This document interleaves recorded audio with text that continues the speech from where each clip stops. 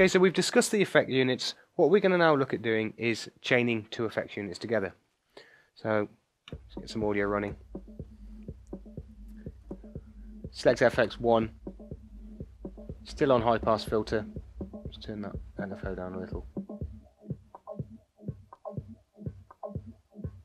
What I'm now going to do is go over to effects unit 2, and I'm going to select a flanger for effects unit 2. Turn it on. Select FX2 on my channel. Now, as I drag up my wet dry, you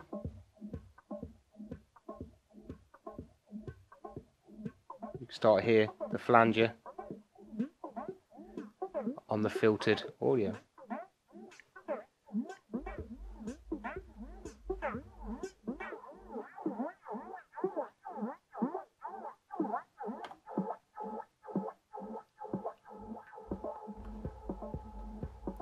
So basically, you can use a combination of any two effects by simply chaining them by selecting them both in the channel that you're running your audio through.